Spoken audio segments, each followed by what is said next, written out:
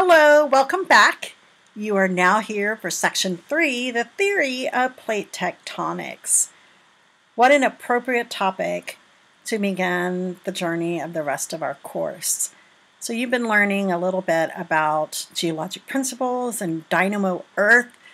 Now we're going to take it to the next level. This is such a foundational piece of geology to understand why we have continental drift, which is plates moving, that lithospheric plates we learned about in dynamo Earth, why we have island arcs, why do we have mountains some places yet not others, why do we have volcanoes in some regions yet we have earthquakes in others. So all of these questions are related to this topic. But plate tectonics, when you consider other sciences, is a very new concept. Well, it's been around for over 100 years. The idea, it really didn't get proven until after World War II. So let's take a look at the theory of plate tectonics. And I'm going to start here. I mentioned this when we were in geologic principles, but I want to take a moment to tell you what you're seeing, and then we'll revisit it later in our lecture experience. So I'm in a helicopter flying over a lava tube, and you can see some of the smoke here. So the lava tubes are coming in this direction, and they're draining in lava into the Pacific Ocean. And this big cloud of smoke you see is called a hydrovolcanic eruption. This is part of evidence that plate tectonics is real. Continental drift is real. Seafloor spreading may not relate to this particular site, but it's all part of the equation of plate tectonics. So as we go through this, I'm going to give you a little history background, and then we're going to talk about the science part. But the history is key to understanding how we got to a place that we could even begin to do the scientific method approach to proving that Alfred Wegener was spot on. So this is Alfred Wegener. Gee, he's my favorite geologist of all time. I just love him. And one of the reasons I do is because he was a forward thinker. He also was an action-based guy to the point where he died for his cause. If you want to kind of look up on Google and do some search on who Alfred Wegener was and where he died, it's kind of a sad story, but he was trying to prove his theory of continental drift. So he is considered the father of continental drift, not plate tectonics. That's a different ballgame altogether. But Alfred Wegener proposed in his book in the early 1900s, hey, I believe that there was a supercontinent at one point, and he thought it was going to be at a certain place on the geologic timescale, specifically at the end of the Pennsylvanian early Permian period, so late Paleozoic. And he called this place All Lands. So you'll see Pangea spelled two ways, the way I have it here, which is the way it's in his book, and then you'll actually just see it with a G-E-A instead of an A-E-A. I would prefer that you spell it correctly, but it's not one of those things that's a deal breaker, because it's written in both ways in literature across the world. So some of the proof that Wegener provided, I think, would have passed in a jury in a courtroom today. So I want to see what you think after we go through this. If you would have voted as a jury to say, acquittal, yep, I believe this is a deal, continental drift is real. Or you would have said, nope, I think more evidence was needed. Nope, not going to happen. Sorry, next time. So we're going to look at those pieces of evidence, and then I'm going to tell you kind of what happened to get the evidence that needed to happen for the rest of the scientific community to buy off on Wegener's theories. So his initial theory was that Pangea joined together. It started in the early Permian period. So if you get your geologic timescale out, you have one in chapter 1, and you'll also have one in chapter 10, but I want you to get the one out in chapter 1, and you're going to see that there's 7 periods in the Paleozoic era. Cambrian, Ordovician, Silurian, Devonian, Mississippian, Pennsylvanian, Permian. So the Permian period represented when all the plates were together. So there's two sections of plates. There's the southern ones, which are called Gondwanaland. Gondwana for short is fine. And then Laurasia are all the northern continents. Now, kind of an important misnomer here. There's a little continent that gets people confused. That was part of Gondwanaland that's clearly in the northern hemisphere today, and it's this dude right here. So India separated, you can see it beginning to separate from Permian to Triassic. You begin to see an ocean basin happening here. So that's the result of continental rifting, R-I-F-T-I-N-G. And then you can see that India breaks off here and begins to move at a fairly rapid pace, I might add, and eventually in modern day smush into what we know as Asia or Laurasia. So we are going to take a look at how Fagner showed with his evidence to the scientific community jury that he thought continental drift was real. First thing was the geometric fit of continents. I can remember when I was probably 4 or 5, I was piecing together a puzzle of the world, and I was like, Mom, look, the continents fit like they were once together. And my mom is a scientist, so you have to appreciate, so was my dad. He was a surgeon, and Mom was a medical technician.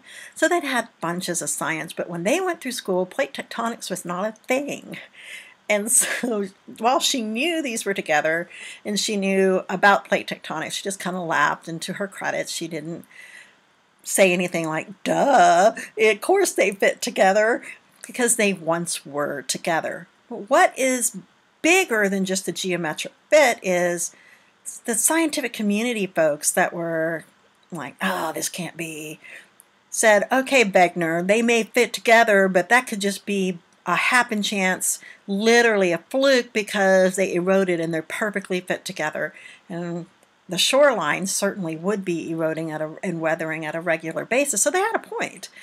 However, that geometric fit of continents would prove to be spot on, and we're going to see where that is in just a few minutes.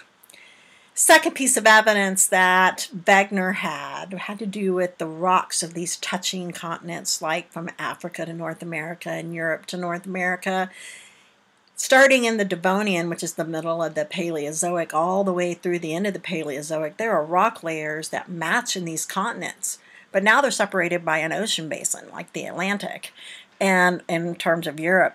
And these rocks date to the same age, same composition. Of course, they didn't have all of the tools and technology that we did now, like back in 1915, to be able to say, hey, this is for real, but we certainly have those tools now. And he was spot on about that. Another piece of evidence, very compelling, was glacial striations and glacial deposits called moraines. So there are various moraines, from ground moraines to end moraines, which are known also as terminal moraines. But basically, striations like you see right here, here's some striations as you're looking in Mount Rainier. Can you see the scraping on the rocks? Well, that's following the path of journey of glaciers. So those kinds of striations exist all throughout the Gondwanaland continents, which are the southern continents of Pangaea. And they all travel in very specific directions. And so it's very clear where they originated and where they finished, indicating that they were far enough south in latitude that they could create these massive global types of what we call continental ice sheets today. So you have to think about Gondwanaland being far enough south in latitude that it would have been cold enough and wet enough in climate that you could have generated continental ice sheets, much like we have in Greenland and Antarctica today.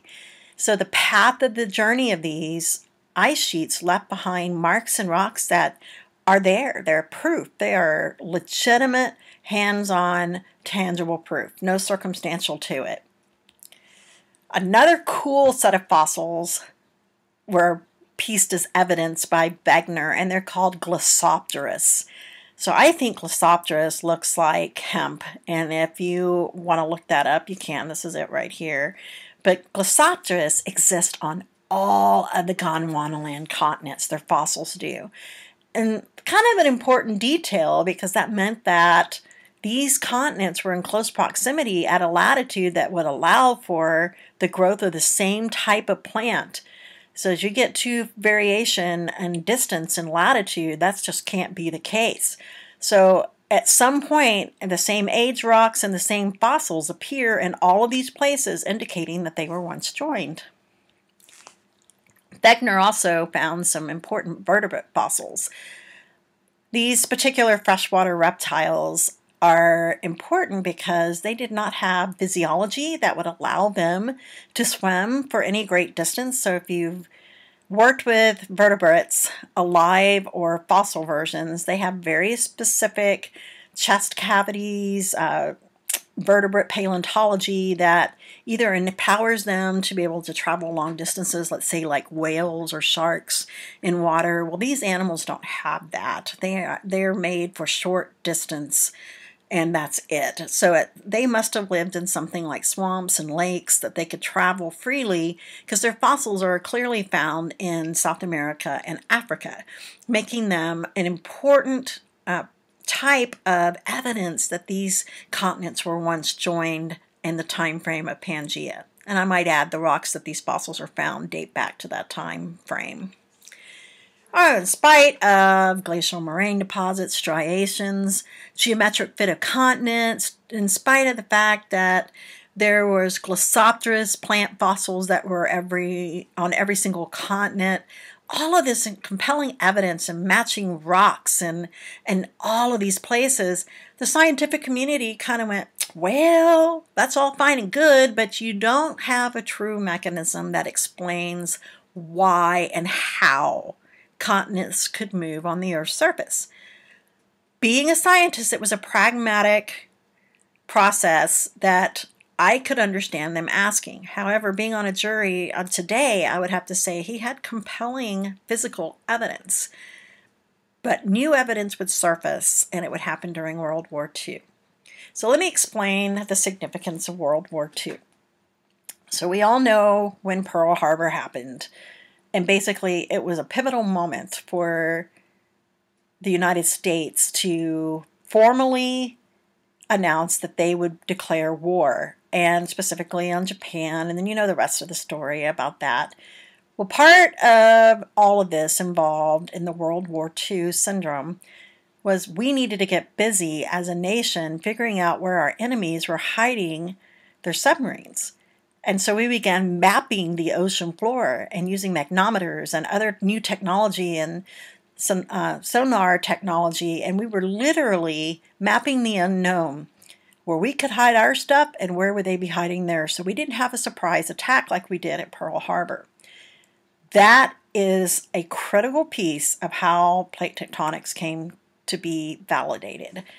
So let us talk about the father of seafloor spreading, Naval Captain Harry Hess. This guy was a big deal, and if Fagner could have met him and shook his hand, I know he would have, because it was the work of Harry Hess that actually validated what we know to be true as continental drift, although he is the father of seafloor spreading. What did he do? During the war, he was actually one of those people mapping out the ocean floor, but as he was doing so, he noticed that where they would map certain rock layers, they would move the next time they'd map it and pass back over that same spot. So he had a hypothesis that, the ocean floor must be spreading and moving. He was spot on. So after the war, he spent the remainder of his career working on science to prove his theory of seafloor spreading. His data actually proved that there was a long string of volcanically active ocean ridges known as mid-oceanic ridges, MORs, and that these are found across the world in most every ocean basin, and that these MORs are evidence of the plates moving across the world. And so that was a piece that would be validated with one more important element of proof that we'll get to in a minute, that was found as a consequence of World War II also, which is magnetic striping. So magnetic stripes What are they? Why are they important? Basically, when molten igneous rock that has any type of mineral that is magnetically inclined, in other words, like magnetite or any kind of iron, the mineral atoms will align themselves with wherever magnetic north is at that time. So you're familiar with polar reversal. So if we have a reverse polarity, those atoms would not arrange themselves towards our current North Pole. They would arrange it to where the reverse North Pole would be. So looking in your book, the diagram, this is straight from your book, the description states that the darker stripes represent reverse polarity, and that just didn't show up very well in this graphic. So all the sections, the stripes that are labeled S with an arrow pointing down, represent reverse polarity, and all the ones that have an N represent north or true north as we know it, with polarity facing the North Pole as we know it today. So why are north and south polarity important for these magnetic stripes? Here's why. Because the atoms in these igneous rocks that are magnetized, that will align themselves with magnetic north, whether it's normal north or reversed polarity, they're locked into that rock until it remelts. So they're like a time clock. And if that's the case, if this is a mid-oceanic ridge where Harry Hess said it was spreading apart, lava would come out and actually pour on either side of this particular mid-oceanic ridge. So these stripes should match, right? And as they get older, they push away and new lava gets put in their place. So before these norths could be put into place, see this matching south and this matching south? They do. Not only are the magnetic stripes there, they match in width. And they do until they reach a continental margin where they're either subducted or about to be subducted. So the actual oldest oceanic crust exists right in these areas right here, where we have some type of ocean floor that's spread from an MOR and is ready to come and be subducted under a continent. This is a really compelling finding, and it really happened because of magnometers as they were flying over the oceans in World War II looking for metal in the ocean like submarines. Shocking that the entire ocean floor basically had iron in it. And so once they started, after the war, actually, they started doing something called the deep sea drilling program. This was confirmed by taking sea cores, like ground cores, out of the ocean floor and analyzing them. And sure enough, the ocean floor is not a bunch of mud. There's some there, but most of it is igneous mafic rock. And so that was a big shock. We had no idea. So with that came the validation of the age of the ocean floors, which we assumed were just like the continents. And to our surprise, it was not. As you look at this animation of a mid-oceanic ridge that was generated from the National Parks Service, you can see, let's just say the orange is reverse polarity and the green is normal polarity. The point is that the stripes match in thickness, and the thickness represents distance away from the spreading center. And the oldest stuff would be, at this point right now, would be this one and this one. And eventually they're going to collide with some type of a continental edge, and that will be what causes a subduction zone. Something I should point out is the thicker the stripe that you see on either side of the MOR, the faster the spreading rate exists. The thinner they are, the slower those stripes were created. So the movement was, in other words, the hot spot probably wasn't as hot, so it didn't push the crust as much and make as much lava as quickly as we would see in some places like between the Nazca Plate and the South American Plate. So if you look at the mid-oceanic ridge, it moves turtle slow, like 2 to 4 centimeters a year, as opposed to 17 centimeters a year between the Nazca Plate to South America. So very big difference in moving and the magnetic stripes around the world. The end result is important because we're able to map out that ocean, and I'll show that to you in a minute. But you got to be wondering about magnetic reversals, like polar reversals. So the last reversal occurred approximately 780,000 years ago. And how do we know that? We can document it because those time clocks that exist in magnetic stripes Until those rocks are remelted, those igneous rocks act as clocks, showing us exactly where magnetic north was and the polarity of those rocks.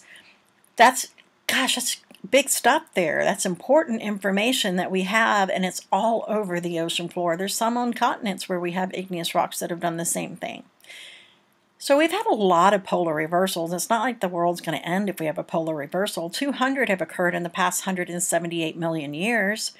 Then we have 33 that happened over the last 25 million years, and 9 that have happened over the last 3.6 million years. So let's look at that last 9.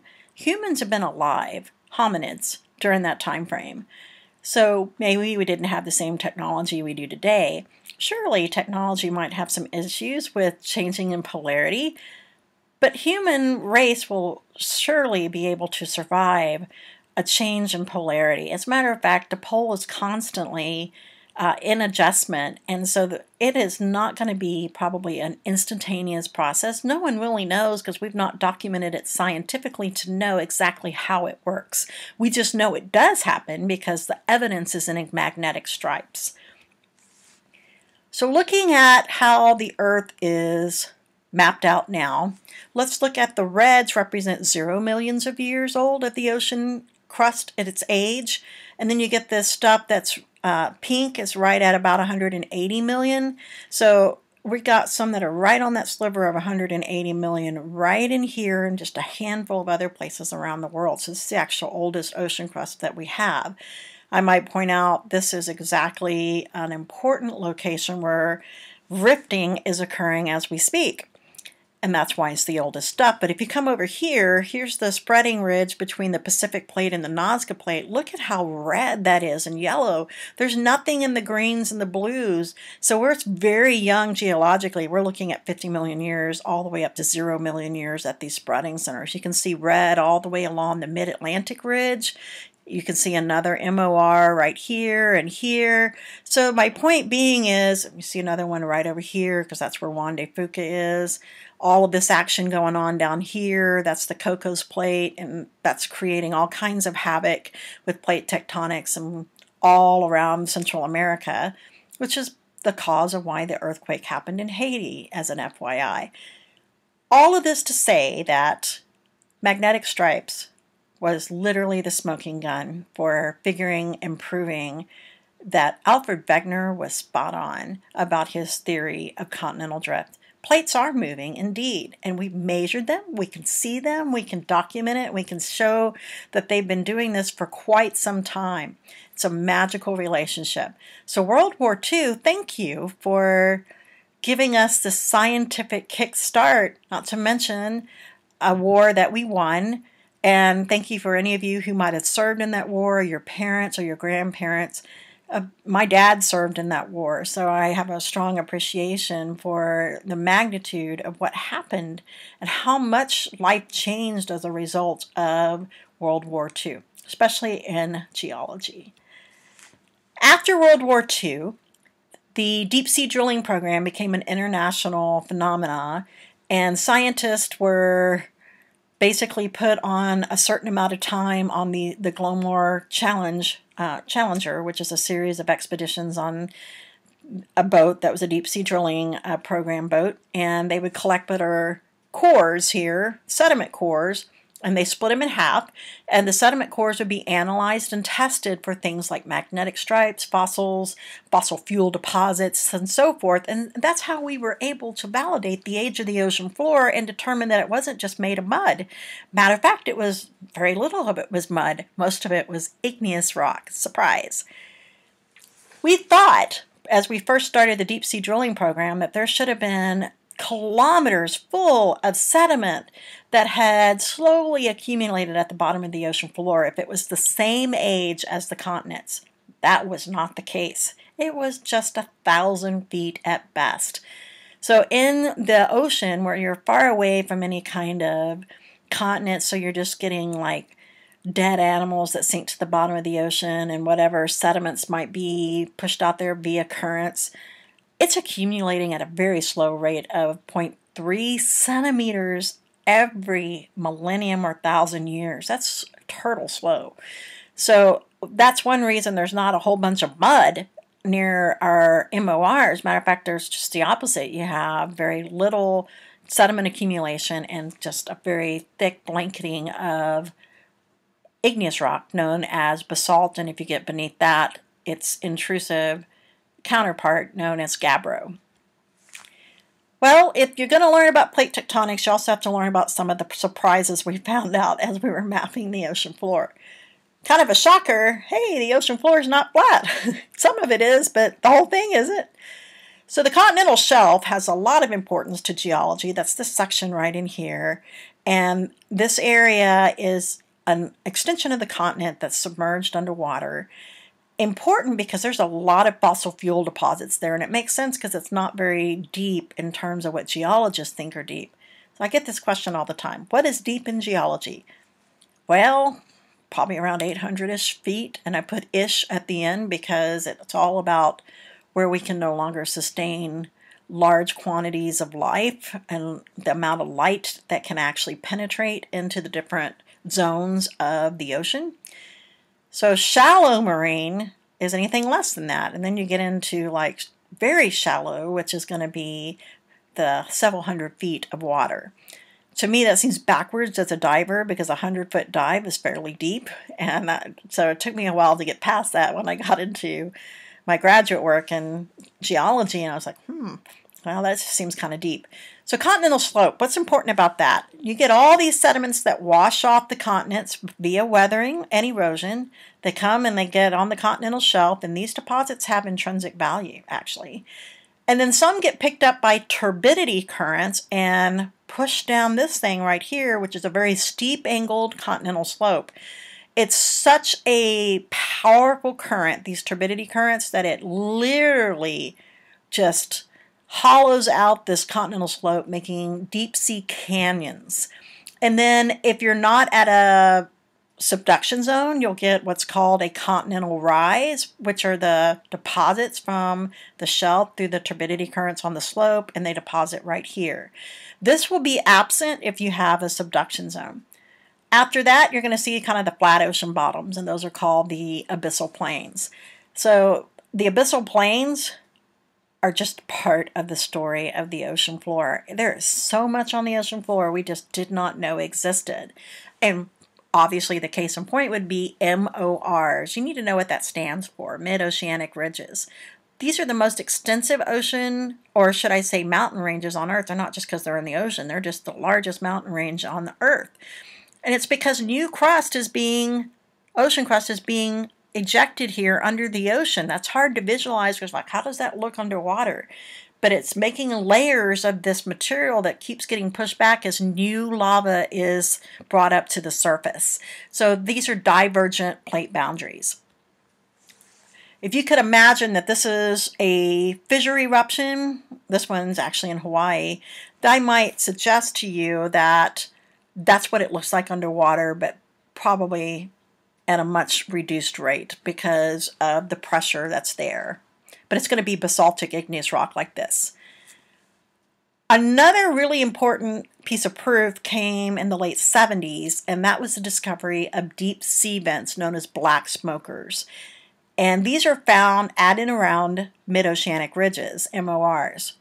Well, this smoke is not lava. It is certainly volcanic fumes, and it's mixed with dissolved minerals that come from the volcanic process. So black smokers are like a needle in the haystack. They're so small in comparison to the vast size of the ocean floor that finding them is not as simple as sending a submersible down and, oh, hey, you hit it, you found it. There's a lot of science and expense that goes to finding areas that could potentially be deep sea vents, black smokers. This, when it was discovered, was like the last big piece of proof that Fagner was right, that we definitely have continental drift in place and that we do have volcanism. Harry Hess was right about that at the bottom of the ocean floor. So deep sea vents, black smokers, big deal when it comes to a discovery at the bottom of the ocean floor. Well, when we did our mapping of the ocean floor, a big shock came in that we had these really deep places called ocean trenches, and they weren't just little deep, they were like mega deep, like Mariana's Trench deep. they exist wherever you have a subduction zone where one plate is sinking beneath the other, so it makes a big V, like this image right here in the ocean crust. So these are the steepest, deepest locations on the seabed floor, and they're called deep sea trenches. That was a discovery primarily because we mapped the ocean floor. So where are these things located?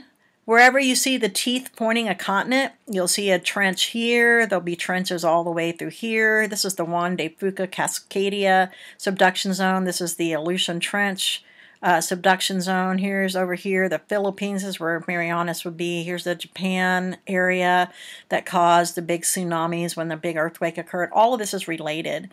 Here is a plate, ocean plate smashing into another, so that's not subduction, but all of this area, the ring of fire, really should be the ring of subduction and shaking. All of this is subduction right here. New Zealand's a mess, by the way, when it comes to being one of the most seismically and geologically active areas in the world. Indonesia, another case in point.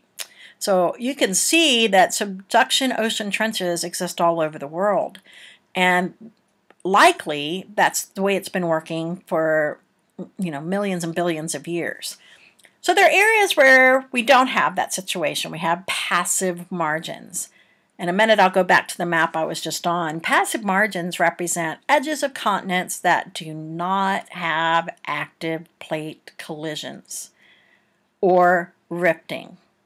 So rifting is actually tearing apart a continent like a mid-oceanic ridge would at the bottom of the ocean. So in other words, we have no plate collisions happening. So let me go back to the prior image. Let's look at the east coast of North America and the east coast of South America. These would be very passive margins. So don't be fooled. They've been very active in the past, like geologically speaking, hundreds of millions of years ago, but they do not have any current plate collisions. So as soon as they do, let's say this mid-oceanic ridge, known as the mid-Atlantic ridge, pushes the North American plate and we start getting ocean crust that finally subducts along here, this will become an active zone again. But until then, it's considered passive. So passive zones do not have plate collisions or rifting that's occurring. So you'll see a pretty healthy continental rise deposits, these deep sea fans here that are on the rise from the submarine canyons on the continental slope right here.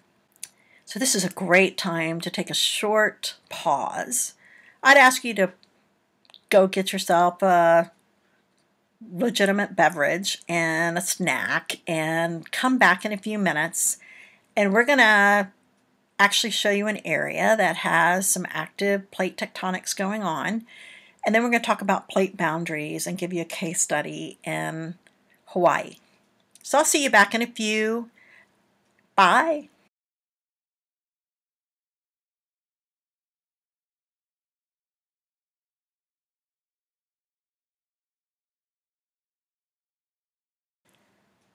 I'm getting hungry myself. I may have to get a snack too.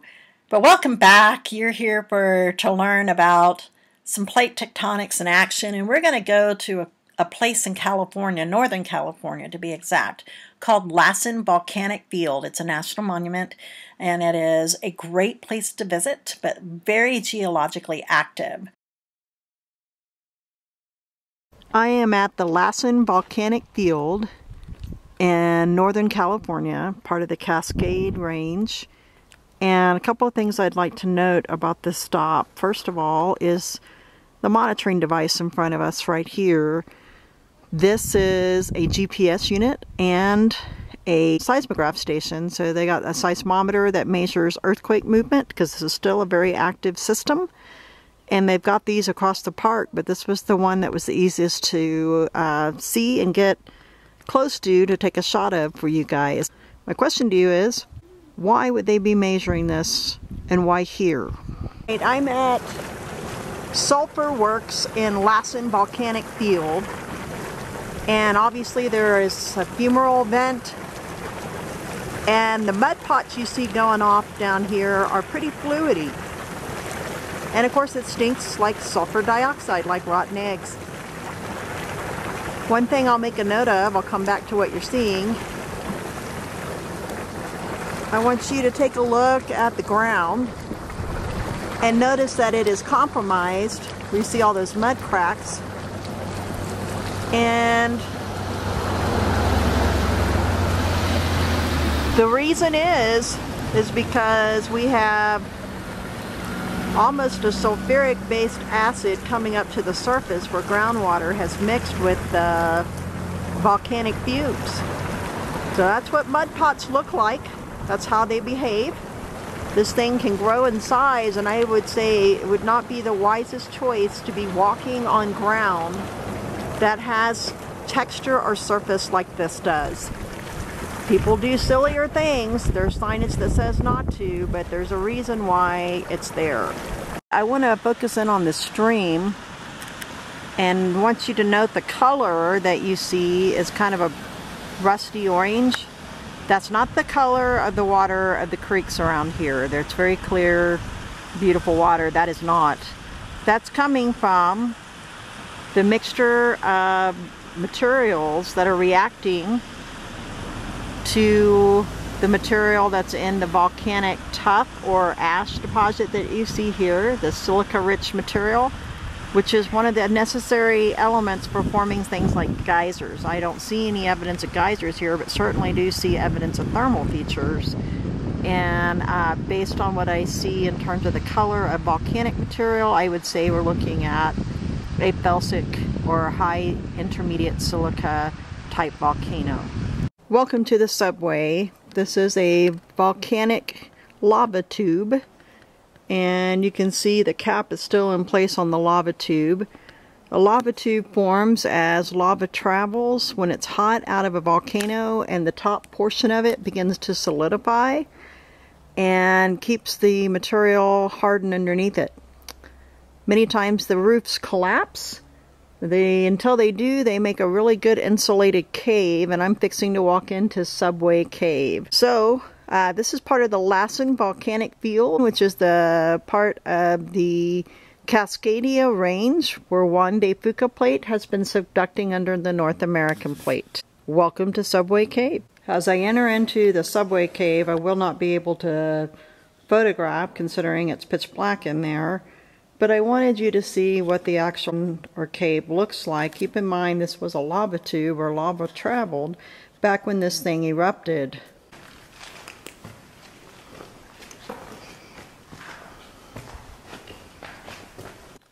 So here we are at the end of the cave. It was about a 1/3 mile hike. And you can see that we have another opening for the lava tube where this rubble here represents the collapsed lava tube roof. And it is now exposed for people to walk through. It's kind of a rugged walk. I would say the average height from top to bottom as we walked through was probably 10-12 feet. Here it may be as much as 20 feet. But you have to imagine that there was lava running through this thing back when it was active. So say goodbye to Subway Cave.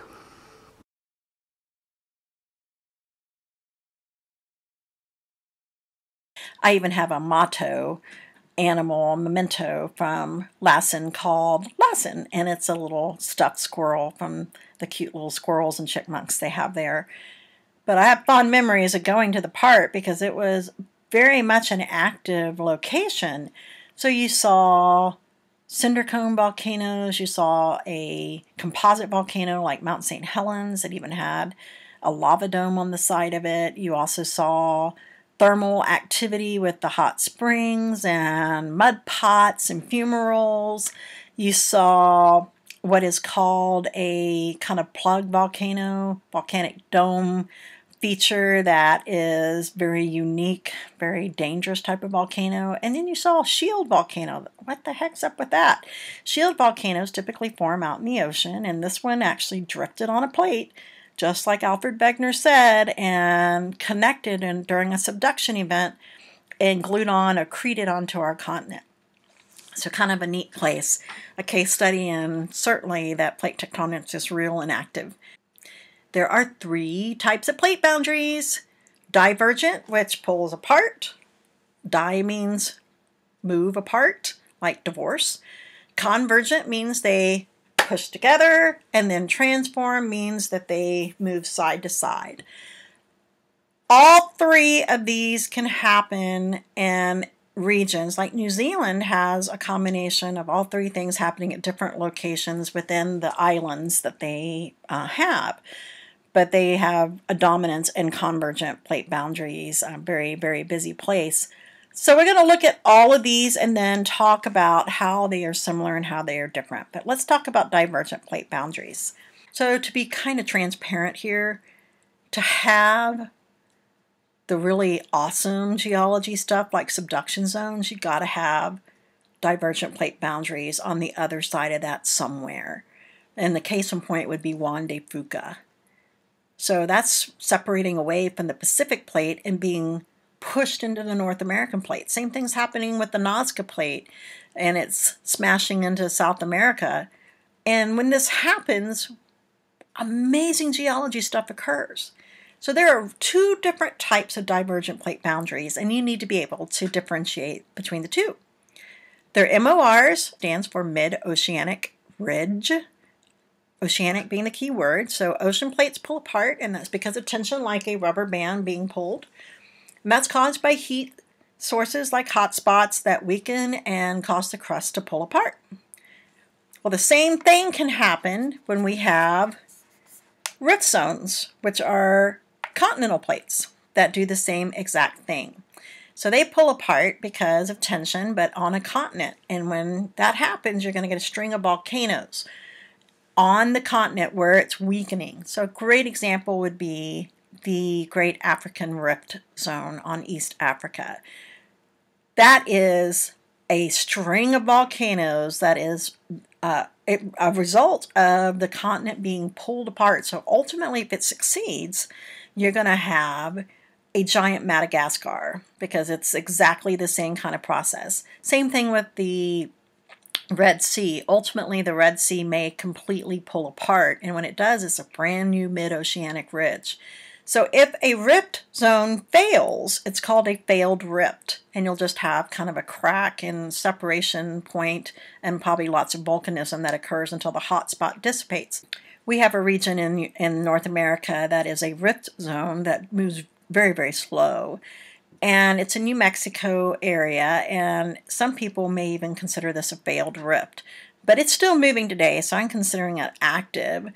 And if you think about areas, all continents, like Pangaea, when it came together, Alfred Wegener's supercontinent, the only way it could split apart is via rifting. So rifting is a natural part of plate tectonics. There's a rift zone I've been to called Iceland. And Iceland sits there in the northern Atlantic. It's one of the few places on the planet where you can actually see a divergent boundary at the surface. And it is a rift zone that is becoming an MOR. So here is a look at Iceland, and you can see that here's your MOR, but this is on two parts of a continent. You got the Eurasian plate here and the North American plate here. So on this side, this is the North American plate, this is the Eurasian plate, because I'm facing north in this picture, and it's spreading apart. Well, there were some places that I could actually touch my hands if I did a full wingspan there. Other places it was much larger than that. So it depended on where you were on the island and to how fast the movement had gone. But this all occurred because of a hot spot that had upwelled from the asthenosphere into the lithosphere, causing Iceland to pull apart. So I cannot underscore the importance of rifting. It is how continents got pulled apart when Pangaea came together. Subsequently, we will have other plate boundaries that bring a new future supercontinent together, and that's going to be called Pangaea Ultima. I promise you I'm not making that up, but that's the new supercontinent that should form in about 200 million years. So here we are in the Permian when they all came together. Here's Triassic. You can see the ocean basins are opening, and by Cretaceous you can actually see the Atlantic is opening here. You definitely have separation of the southern continents. In present day, they've all moved to their respective locations. So plates continue to move, and they're going to continue to do it as long as we have a core that produces that radioactive decay heat that creates those convection currents. And so convergent plate boundaries crash together, and they happen because of compression. Typically, two plates collide because one plate has been pushed into another plate, a nearby plate, by a divergent plate boundary. Case in point, it'd be if this was the Juan de Fuca area. Here's Pacific plate. This is Juan de Fuca. It's smushing into North America. Same scenario if you're looking at the Nazca plate at South America. So here's the Pacific plate, here's the Nazca plate, and it's pushing into here, which would be South America. The key is how much heat's being generated at that hotspot. That's going to be an important element as to how fast or slow that MOR exists. But remember, convergent plates are this relationship right here, where two plates collide. The most common one is called a subduction zone. And this involves typically an oceanic plate colliding with a continental plate. And the reason that this is important is oceanic plates are more dense than continental plates because they contain a higher amount of ore, like iron, and so specifically iron, because they're mafic. And so they just have a little bit more density, and you'll learn more about that later on. And as they do, they sink. Some of it may stick on, and this accretionary wedge right here is like ocean sediments that got squished up when the collision occurred. And some of it may stick on. If you had some island arcs, they may stick on here and add some continental mass, and the rest gets subducted. And then as it gets deep enough, it melts and fuels up volcanoes. Typically, you have a series of volcanic areas or regions that are close to the shoreline. And if you go to the Pacific Northwest, if you go to Northern California, just where I was showing you with Lassen Volcanic Field, that's a result of a subduction zone from the Cascadia subduction area of Juan de Fuca under North America. Sometimes we have two ocean plates that collide. You may have a small amount of subduction, but typically ocean plates are very similar in their density, but they will create volcanism in the form of island arcs.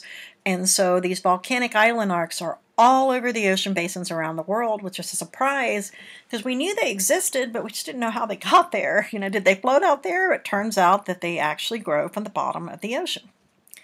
Then we have another situation where we have convergent zones of two continents that smash together. So since continents are kind of like those marshmallows I was talking about when we were discussing density of plates and dynamo Earth, they push up, just like if you had a head-on collision with two vehicles. So they produce the tallest elevation mountains in the world, not tallest total relief, but tallest elevation like the Himalayas. And these areas are going to be highly deformed, lots of folding and faulting and rock deformation. So they're kind of a mess. So I'll give you an example. If you look along Pakistan and that region, there's lots of earthquakes that happen in those regions that are pretty serious. And that's a result of that collision of India with Eurasia. So that's exactly what causes that. So we're going to cover the very last of the plate boundaries and then move into our case study. Transform plate boundaries cannot be underestimated. There are lots of them along mid-oceanic ridges. As the plates move and diverge away, they kind of get offset and they make lateral faults, which are strike-slip faults, which is what is shown right here. And a very famous place to see a side-by-side plate movement is along the San Andreas Fault. I'd like to point out the San Andreas extends into the Pacific Ocean, but has nothing to do with the volcanoes up here along Juan de Fuca. That region is a subduction zone. So starting here in California, all the way to Southern California, down into Mexico, this whole San Andreas Fault extends for about 800 miles. And along that section, North America is moving at a southeasterly direction, while the Pacific plate is moving at a northwesterly direction. And that's about 3 or 4 centimeters-ish a year. If that doesn't sound like much, if you put that over 1,000,000 years, you can relocate a house. And certainly we've had stress build up along these fault zones, and every so often we have some kind of a large earthquake there. And unfortunately, it's a highly populated area, so it has potential to be a problem. So what's the driving force of plate tectonics? Let's link back to Dynamo Earth and talk about the asthenosphere and convection currents.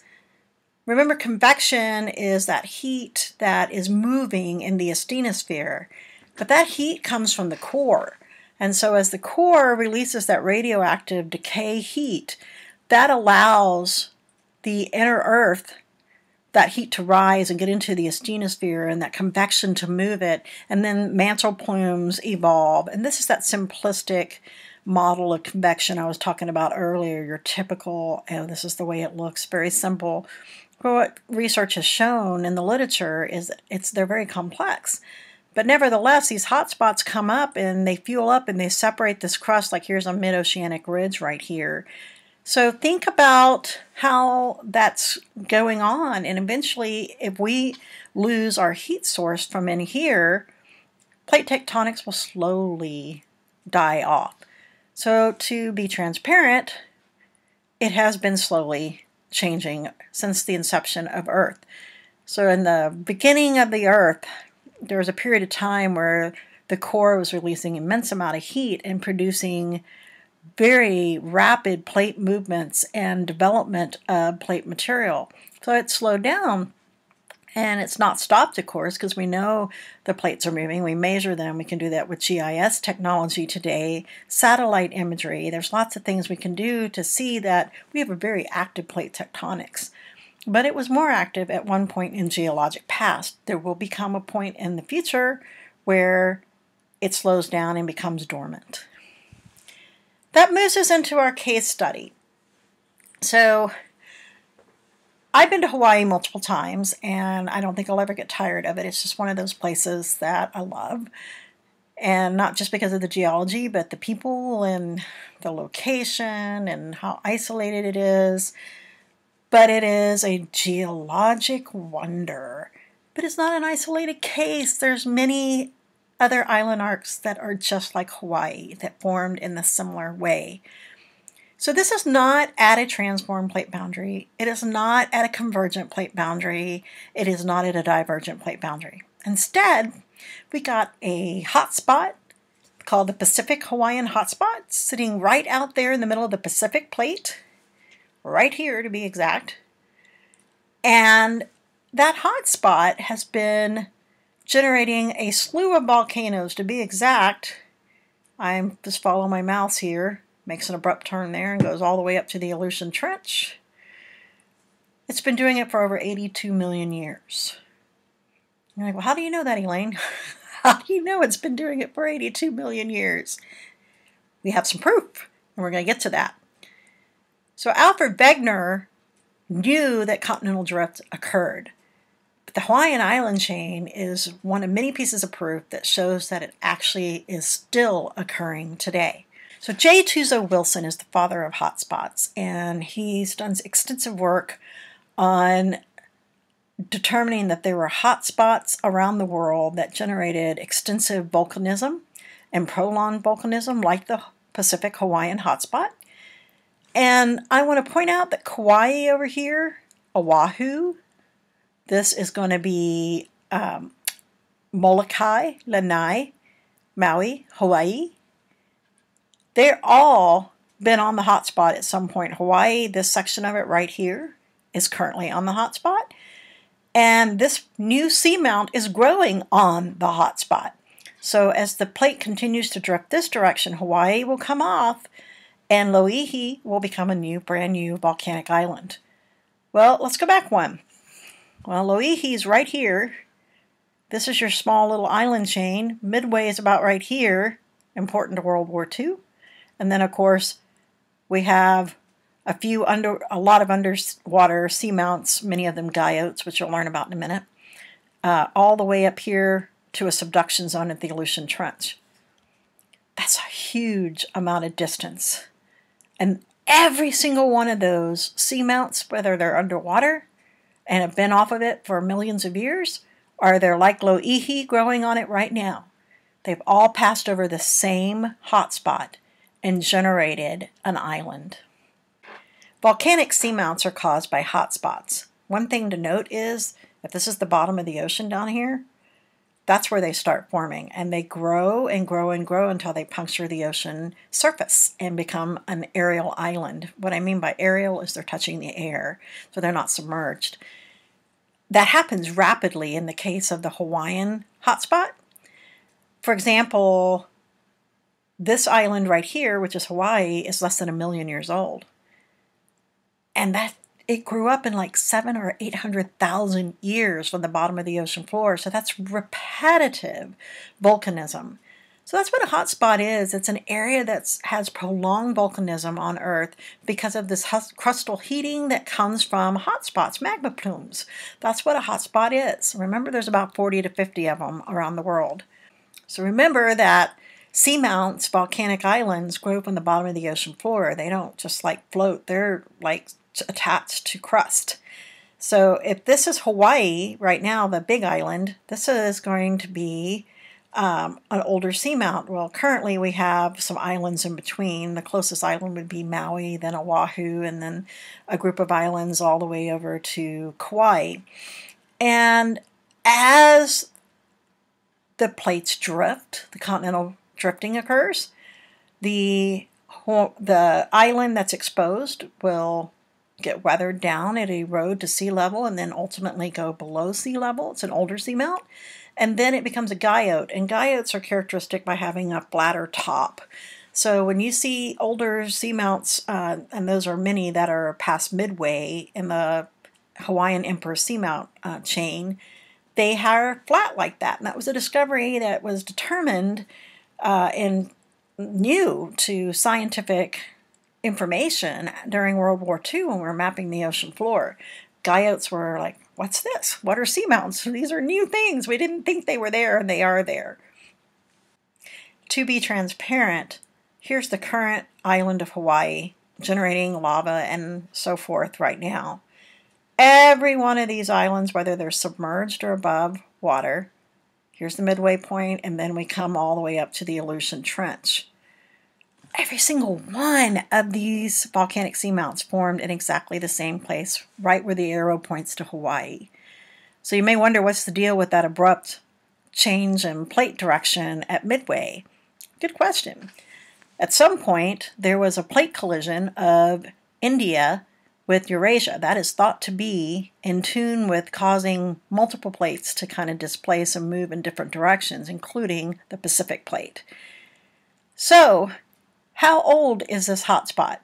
Well, we know it's at least 82 million years old. And how the heck could we possibly know that? It has to do with data collected from underwater seamounts right there. So let's find out about that. This cluster of islands from Hawaii all the way to Kauai are the main islands. So there's several islands around Maui that are important. We'll get to them in a minute, that are smaller. But the point is that this image shows you the vertical drop all the way down to the ocean floor. Remember, I told you these things grow up really fast, like too fast. So they're not very stable. And so they break apart and mass waste in huge landslides. When I mean huge, they like totally break apart. They're very scary. And when this happens, they leave islands in a state of array. There's marks left behind where they're in steep ridges. And I'll talk about that in just a little bit. When we're doing the case study of Hawaii, we need to talk about an important cluster of islands that used to be joined. This section right in here. This is Maui, this is Molokai, this is Lanai, and this is a private island right here. They all used to be one. And this is kind of a three-dimensional depth map to show you it's just the deep ocean. This is right along the coastlines, and they progressively get deeper. What is really crazy is when this thing was joined at the hip, it was called Maui Louie. So the main island that we call Maui today is it's an incomplete island. It used to be parts, but connected to these. But what happened was that it catastrophically broke apart about 200,000 years ago. And it broke apart because these islands grow from the bottom of the ocean floor all the way up to their summits in less than 1,000,000 years. And they're just one layer upon another layer of lava, and they are just not structurally sound. And when they break apart, they slough off in mass concentration. So a big side of the island literally will just come straight off. And as I took a ferry ride from Maui to look at Lanai and also to go to Molokai, when I reached Molokai in particular, this coastline right here, so you took the ferry from here to here, I was so struck by the fact that there was these scarred, steep embankments where you could just see big sections of the island fell off. And when you got there, I knew about the tsunami deposits that were on Molokai, but I went and saw them, and it was rather stunning because when this happened, these islands broke apart and literally fell into the ocean, displacing water, creating just huge, enormous, oversized mega tsunamis. So if that were to happen today, and it likely will, it will likely happen over here, right along this section of the active island of Hawaii, that will be very bad for the people who live in populated areas or even on the islands, period. So I have a friend who I've taken a few classes with that's a geology person. He leads some tours and geology stuff over there, and I've taken a couple of his courses, and he lives right here. And he says, you know, if Hawaii breaks apart like Maui Louie did, I'm just going to go get on the top of my deck, because he has a 3-story beach house, and he said, I'm just going to pop one open and have a cold one and sit there and wait for the tsunami wave to get there in about 10 minutes, because when it does, that's going to be my last breath unless I have a helicopter and get into the air, and then there's going to be nothing left for me to land on. So either way, it's a bad deal.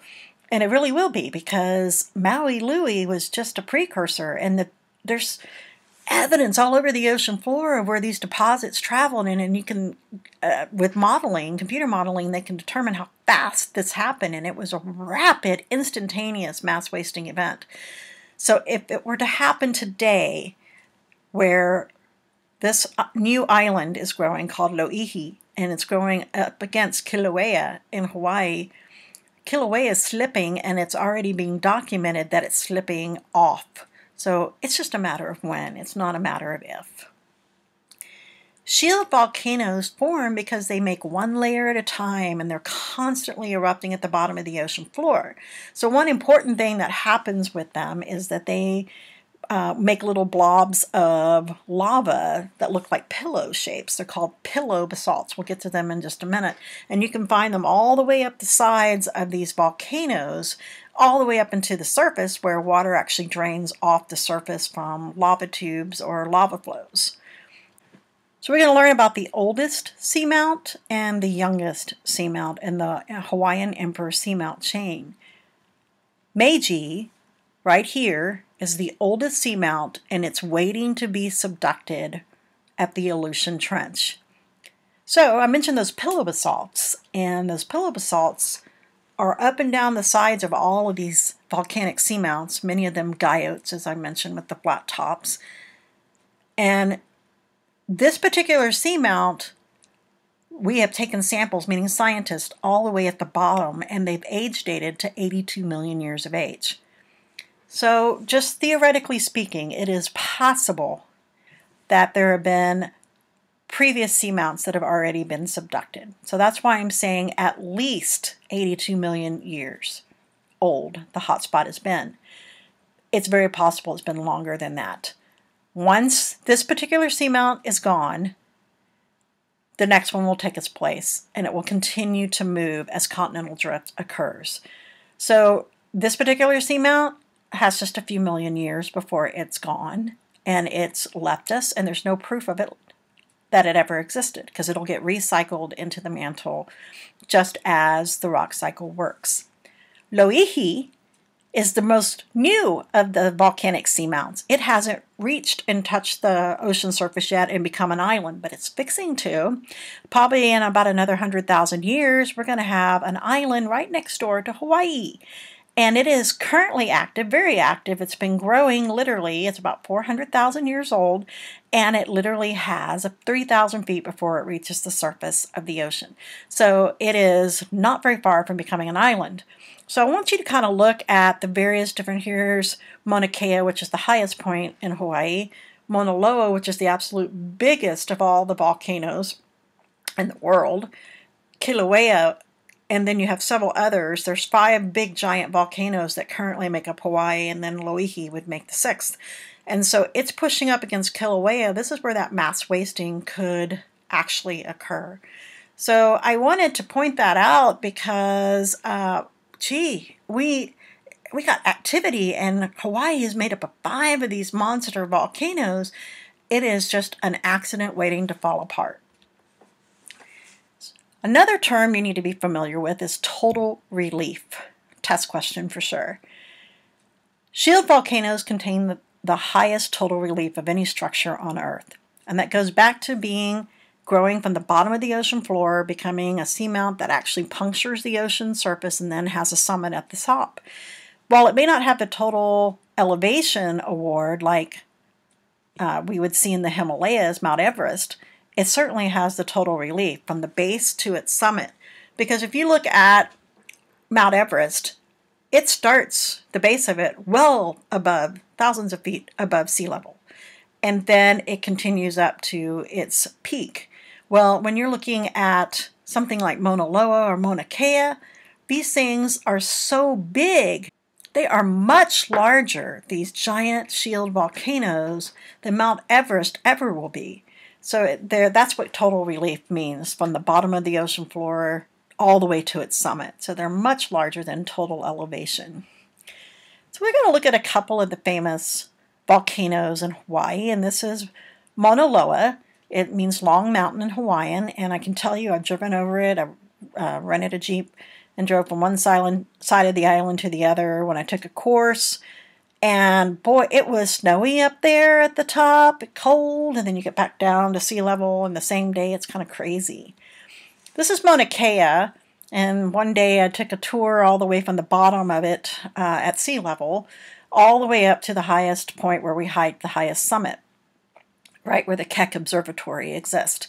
So on top of Mauna Kea were a number of cinder cone volcanoes, which are very simple volcanoes, the simplest type, and they represented short-lived volcanism that occurred after the building of the island occurred. It's a little bit more explosive than the actual building of the island. Here's a cinder cone. This is the highest point of Mauna Kea. I've hiked there. I can tell you it's pretty cool. This is the Keck Observatory. And then all of these deposits on the ground are not just lava, but they are glacial deposits. Who would have guessed that Mauna Kea has glacial deposits, not to mention glacial striations? So during the last ice age, this became home to a rather impressive set of glaciers, valley glaciers. Then that moves us into the current most active of all of the volcanoes, called Kilauea, which means spewing in Hawaiian. And this is the Pu'u'o'o vent. This is a classic look at a volcanic fountain, lava fountain. And you can see the black material, that's the basalt lava that it's generating. This is the actual caldera. Remember learning about calderas earlier? There was a reason to learn about them. Below Halemaumau caldera, which is this thing right here, sits the hot spot, literally more than 30 miles beneath the surface. Deeper than that, actually. Point being is, this is the direct activity. It's often filled with lava, so it's a lava lake. You can actually see there's a secondary caldera here.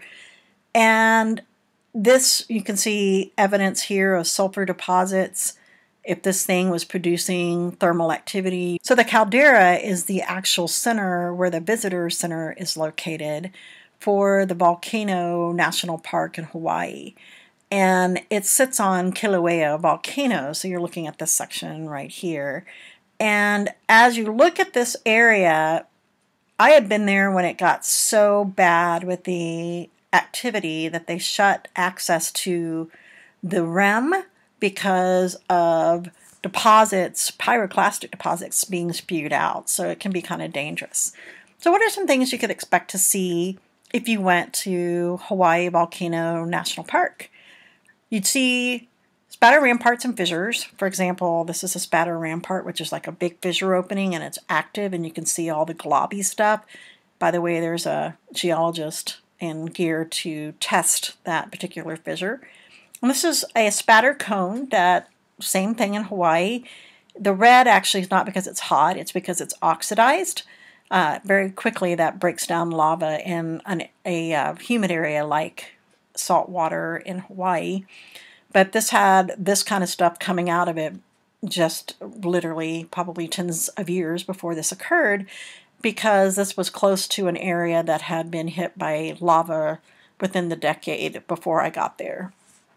Lava tubes are another very important feature, and I've mentioned them several times in the course already. So they help insulate the lava right at the surface till it can drain into the ocean, and that creates a hydrovolcanic eruption, which is exactly that picture I showed you. And here's that caldera. So how far is it from here to here? It's a good more than 10 miles. I think it's really more than 15 if my memory serves me right, but it's a ways. This is more like 10 miles here. So it's a distance of travel, and those lava tubes really insulate the lava to help it stay molten to get to the ocean. So the lava tubes allow for these vents that are on Kilauea to keep that lava molten all the way to the ocean, and if it does, it will have a hydrovolcanic eruption and create that black sand beach, which is actually made of volcanic glass or obsidian. So the top of it will solidify, allowing an insulation moment to occur, keeping it molten longer. And this is that hydrovolcanic eruption where lava tubes and lava flows brought lava all the way to the Pacific Ocean. And it super cooled that lava and helped create, here's some new black sand beaches right here that are being formed. This is how the island grows. So as this volcanism occurs, more real estate is added to the particular island. Now, this right here, this area was a whole subdivision. I need to point that out to you, and it was her house is buried in this. So while people real estate may be in danger, the island's growth is happening, but keep in mind it is unstable, unstructurally sound growth, which means it could be subject to mass wasting. I want to be sure you're clear on how black sand beaches are different than regular sand that's just black. True black sand beaches are made from lava that supercools in the ocean and becomes obsidian. And so it's broken up volcanic glass. You can walk on it. It isn't going to hurt you because the wave action's rounded that sand grain. But it can get kind of hot. It gets pretty hot during the day, but they're really beautiful and unusual. And that's why I have a handful of it right here to show you that it's very coarse grained. I have some in my classroom on campus if you want to come feel it one day and see it, because it's rather remarkable to touch. So I promised you we'd look at pillow basalts, and pillow basalts are really fascinating. So I'm going to ask you to Google search active pillow basalts. There's some tour features or guides in Hawaii that have some footage of divers photographing pillow basalts. So I don't want to copyright a problem by copying their work, so I want you to go just Google it and look it up. But once you see how they form, it's these structures are forming. So they're called pillows because they look like big giant pillows. And when the water hits the ocean, or you got lava at the bottom of the ocean, that's, as the volcano's erupting, as it's moving from the bottom of the ocean upwards, these things literally pour out, and as they cool, they make a pillow-shaped feature, and then more of them kind of pull out or billow out of the pillow to make more of the same. And that video shows it really, really well. There are multiple videos out there, but this one in particular is really good. Here's what pillow basalts look like on land. So this is right out of Hilo on the east coast of Hawaii. And this tells me something. And if you see them anywhere in the world, they should tell you the same thing. They should tell you that ancient volcanism once existed near a water body, because that's what pillow basalts are. They are lava that came in contact with ocean water and made these pillow structures. So this was underwater at some point, so there was underwater volcanism that allowed these to form. So sea level's at a different place now than it was when these were formed. That helps me understand if I find these on land. Like you can find pillow basalts right in the middle of the petrified forest in Painted Desert. And that is an indicator that there was some type of underwater volcanism that occurred in Arizona at that time. So if you find these in China or you find them in somewhere like in Antarctica, they all represent the same way that they were made. The present is the key to the past. So I'm going to end today with a nature moment. I know it's been a lot of information, but plate tectonics is the foundation piece of our course. Remember, you need to come back for section 4 over minerals. Let's watch our nature moment, and I'll see you back for our next section. Bye.